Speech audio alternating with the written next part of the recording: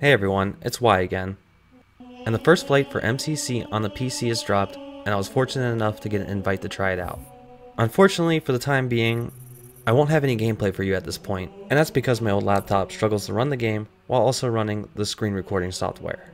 So until I have a better setup, I'll just show you the settings that come with this first flight. So if we take a look into the settings, we'll first see a list of settings for mouse and keyboard. In this particular build, you can change the field of view between 70 to 90.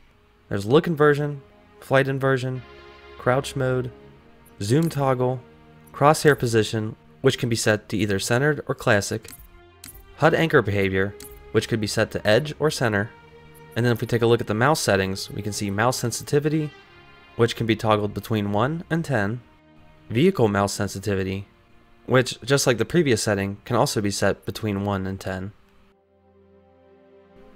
Then there's zoomed mouse sensitivity,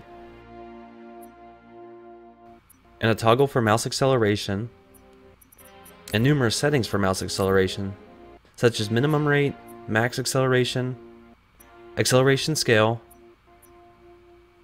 and acceleration exponent. And then finally, a toggle for mouse smoothing.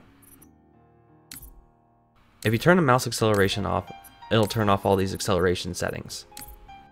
And if you look at the very bottom, we'll see an option to restore the default settings. Now if we go over to the change key binding settings, you can see you can change the controls to whichever key you prefer to use. So unlike on a console where you have predetermined controller layouts, here you have much more control over your mouse and keyboard settings. Unfortunately for now, there's no options to toggle the visual settings.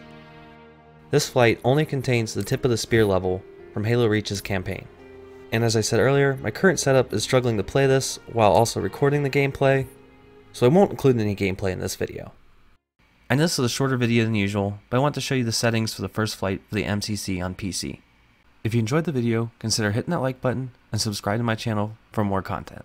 Thanks for watching, and have a good one.